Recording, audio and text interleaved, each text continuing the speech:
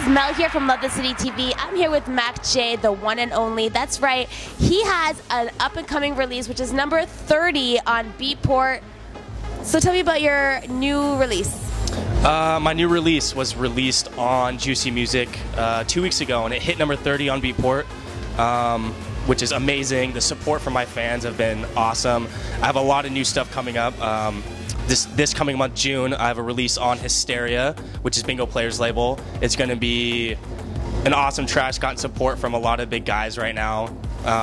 But a lot of new stuff. A collab with Nicky Romero coming out. The collab with Hardwell everyone's been asking for. A release on Protocol, which is Nicky's label, and just a lot of good stuff coming up.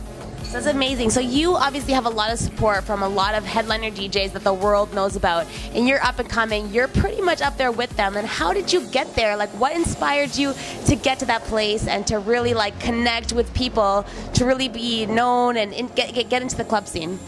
Honestly, I started doing a lot of mashups and bootlegs, which for me, not having a musical background, was really difficult to be, okay, I gotta sit in front of a computer and try making a song when I don't know anything about making music. So taking other people's stuff and kind of making it my own, because I've been DJing for now 10 years, and I knew it works in the club. So it was very easy for me to kind of incorporate doing mashups and bootlegs the way I would spin it in the club. So I would do that because I got lazy, and I'm like, might as well just make one at home. And so I would make a bootleg, and I would, you know, give it to the DJs, and then next thing you know, I'd have Hardwell hitting me up saying, hey, I played your stuff in my Hardwell on air, and I'm like, whoa, this is amazing, send me your latest stuff. And he's kind of the one that's been my biggest supporter. He's helped me from zero to hero. He took me from my parents' bedroom to now DJing the biggest festivals in the world, and that's what support should be, you know. And that's what I'm doing right now for my fans, because I just hit 25,000 on my Facebook, which is amazing. And for the 25,000 mark, I'm doing a talent thing where basically I have a competition where all my fans send in their original productions,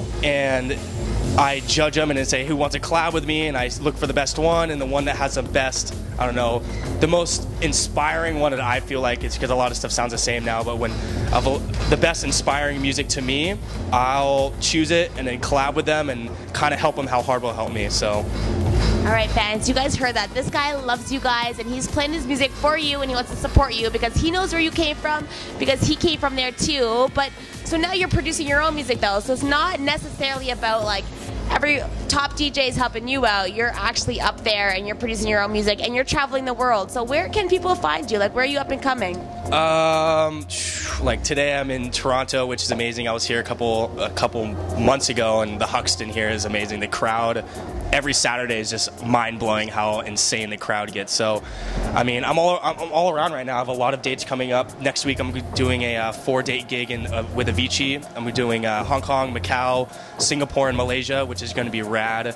That Sunday I'm actually going to be with Bingo Players at Governor's Island in New York, doing a support act. So for me to really see how a producer is, and it's so hard to gain acknowledgement from the big guys nowadays, because there's so many people that are doing the same thing now, is to really gain support from the bigger artists, which you have to do these dates with them. So trying to search for your biggest dude, say my guy was Hardwell and I got lucky doing that.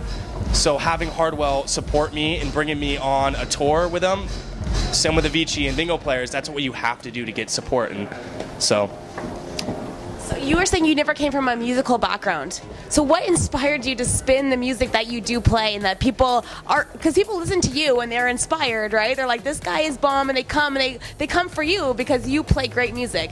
So what is it about you that you think makes you want to play that kind of music? Honestly, I go to every set and I read the crowd, and coming from a DJ background, it's good for me because a lot of producers are producers that start producing. They don't start DJing. And I started DJing at a super young age. So being able to read a crowd for a bunch of 50-year-olds to 16-year-olds to, you know, crazy raver 21-year-olds, you know, for me that's the best. And I know a lot of DJs that can only go and play their music. Me, I can go and play a hip-hop set. I could go do an indie set. Like, I know how to work a crowd, and that's what I really feel like is the most important for DJs nowadays, to really do the live performance thing and really kill it on that. Because if they're not, they're just gonna be another DJ, you know. So that's pretty cool. Okay, so let me know. Your choice. You can either tell me the best place you've ever spun in your life, or the most epic place you want to spin in your life. Where in the world would that be? Tomorrowland. Tomorrowland is up there with one of the places that I want to go, and I really want to experience it from a fan perspective. I don't want to just go and be there for a day and have basically the whole artist experience. I want to go there with some friends, camp out, do the whole, basically the bum thing, and just be a raver, because I don't ever get to do that. Just dance. But definitely the best gig I've had in a while was Avalon in Los Angeles. It's right by my house. I can walk there, stumbling distance to my house. Like, it's the place, and it's basically like a rave every Friday night for Friday Night Control, and it's amazing. They bring in like some of the best acts. I mean, last week they had Bro Safari, Brills, like Toro, yeah, which are really rad dudes. So it's definitely Control's my favorite place to play. If I could play anywhere every single week, it'd be Control on Friday nights at Avalon in LA. All right, you guys, we hope that we can catch him there very soon. Hopefully, this guy is worldwide, actually. He's spun in so many places. We love him. We're going to show you some footage of him spinning upstairs, because that's coming up next. So stay tuned. Do not miss it, because he plays some dirty, dirty tracks. We love it. You guys, I know you will love it. Check out all his social media below. Follow him worldwide. Don't miss out. Follow him on Facebook, Twitter. Why don't you tell us a little bit about your social media? Social media is facebook.com/MAKJ official, MAKJ. My Instagram is just instagram.com/DJ MAKJ, and Twitter is the same, @DJ MAKJ. So you get all my free stuff from there. Get his free stuff. Follow him. He is the bomb. We love him. Love him. Check him out if you don't know him. Now you got to know him, because he's awesome. Watch this video. We got him on the decks coming up next.